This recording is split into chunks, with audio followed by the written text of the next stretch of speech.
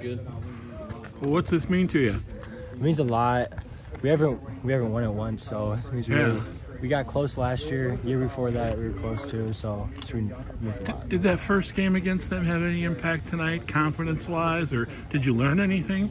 We definitely learned a lot from the first game. We knew some weaknesses, and then gave us confidence coming here. You knew we beat them once, but we weren't happy with the 6 points we put up. We wanted to put up more, and we did, so I'm happy with that. Now, I know you're the quarterback, but what do you think about that defense? Defense is beautiful. Defense is beautiful. 0 points, goose egg. Both times we played them, it's amazing. It's amazing.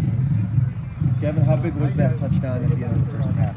Oh, it was really big push of momentum. We weren't going to go for it, but I wanted to go for it. We got a big play on the sideline by Max. Then we got another big play by Max, so it was great.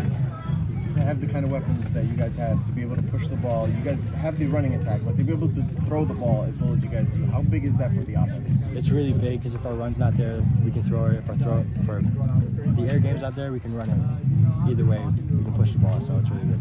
What's the mentality in those games where you guys have to grind it out, low scoring, especially with Linden, your last couple of games? I mean, you guys haven't been scoring a lot of points, but what's the mentality to keep sticking with it even if, you know, the scoreboard isn't reflecting it?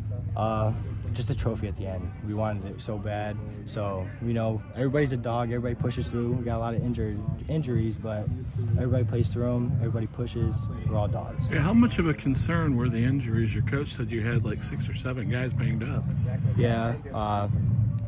Most of them played. I think only one didn't play, but hopefully he can come back next week. All right, good luck next week. Thank you.